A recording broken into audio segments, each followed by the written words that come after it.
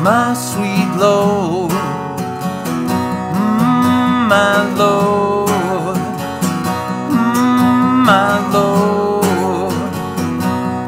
I really want to see you, I really want to be with you, really want to see you, Lord, but it takes so long, my Lord, my sweet Lord,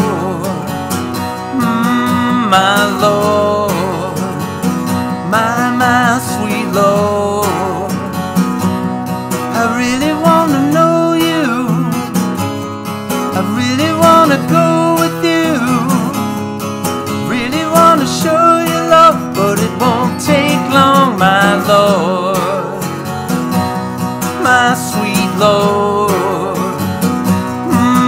my Lord, my sweet Lord. I really want to see you, really want to see you, really want to see you, Lord, really want to see you, Lord, but it takes so long, my Lord, my sweet Lord, my Lord, my sweet Lord. I really want to know you, I really want to go with you, really want to show you love, but it won't take long, my Lord, my sweet Lord, my Lord, my sweet Lord.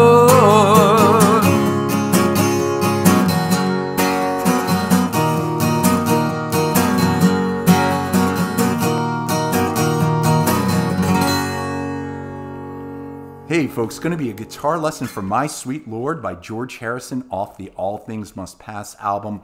What a masterpiece. Let's just get right into the lesson. I have the guitar in standard tuning. I do have a capo on the 2nd fret. That is purely optional. You can play this really one of two ways, really. You can play it without a capo in the key of F sharp minor, and then you're going to play a lot of bar chords, and that's fine. Or if you want to simplify things a little bit, you can put a capo on the 2nd fret and play in an E minor shape, which obviously would be F sharp minor key. And that's how I'm going to teach the lesson. So I'm going to break the song into 3 parts. We'll start with the first part, obviously, the iconic introduction.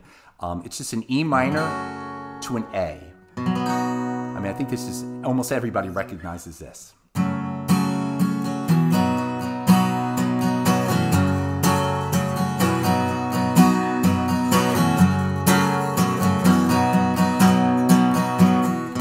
Then you go to a D, to a B minor, play a full bar chord there, but that's optional. You can play it open. I like the bass, so full B minor, bar chord, D, back to B minor, to a D, and now we have an iconic George Harrison diminished chord. It's in so many of George's songs.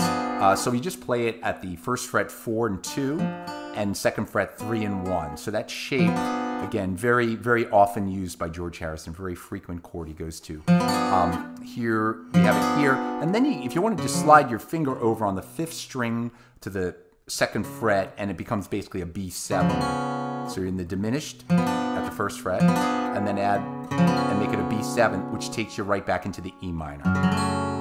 So let's do the first part one more time. So it's E minor to A, E minor to A, now we'll go to a D,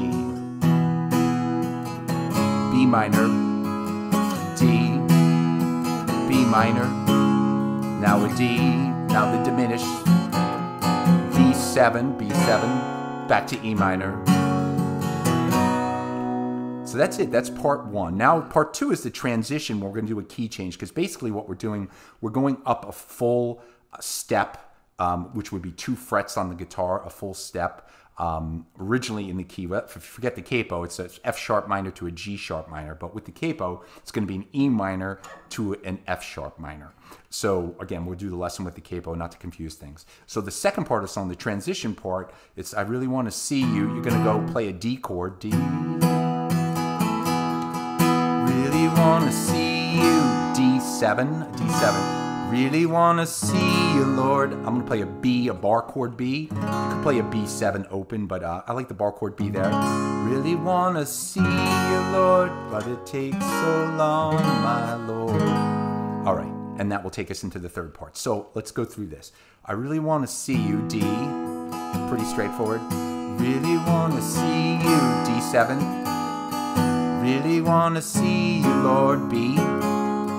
Really wanna see you, Lord, E. Now we're gonna be transitioning to the next key. We're gonna go up, we're gonna take that diminished chord on the first fret and slide it up 2 frets, like I said, to the 3rd fret, and play it there. And then you could do the same finger over, which would be a C sharp 7th, basically.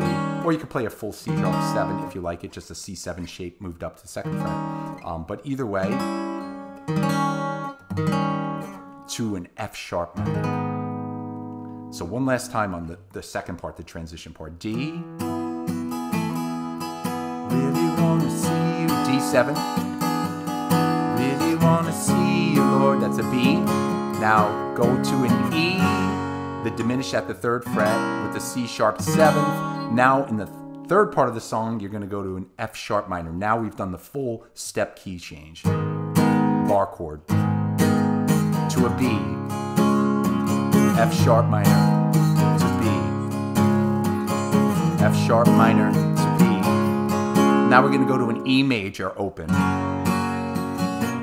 C sharp minor barred on the 4th fret, back to E major, C sharp minor, E major.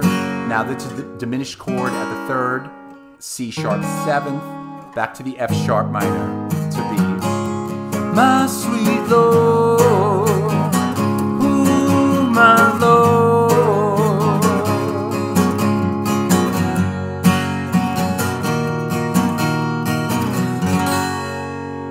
I think I'll end it there, folks, because everything else is repetitive after that.